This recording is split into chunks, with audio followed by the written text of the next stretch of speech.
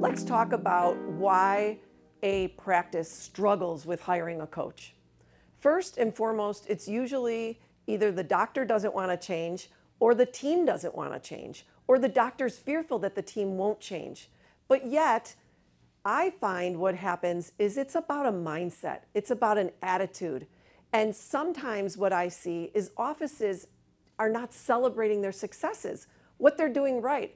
The doctor or an office manager is the first to point out sometimes, hey, we need to do this better, or this isn't going right. We're not celebrating our successes. That's the first thing. Think about anyone that you know in sports, the Olympics, they have coaches.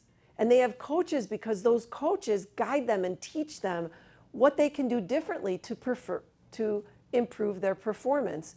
It's the same thing with a practice coach. Are there bad ones out there? You betcha.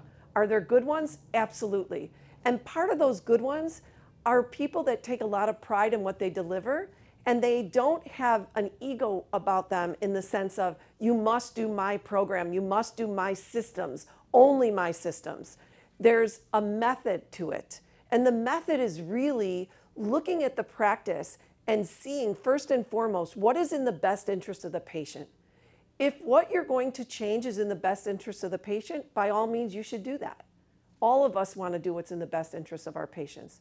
Secondarily, is it more efficient to make the change? And if it is, you do that. And the reason being is because being efficient and being of the right mindset helps to create momentum and change organically. You don't have to shove it down someone's throat. You just have to organically teach them. The biggest mistakes I see with practice owners is they don't hire coaching or coaches to do any kind of training. And so what the staff is left to is pulling out of things out of their toolbox that they used in other practices throughout their journey before they came to you.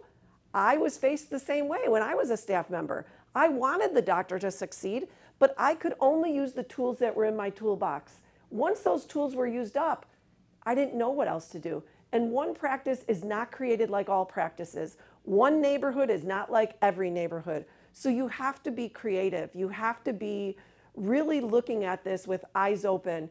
And I think the biggest successes in our firm with our clients is when the client has a great mindset, positive attitude, embraces the change, and understands that the journey is not going to be kicking and pulling your staff along the way. The staff does like change. They like to learn things.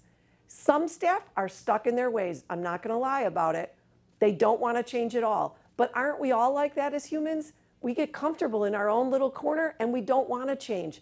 And that's okay until we learn the why. If we know the why, that we're doing this in the best interest of the patient, that's the success.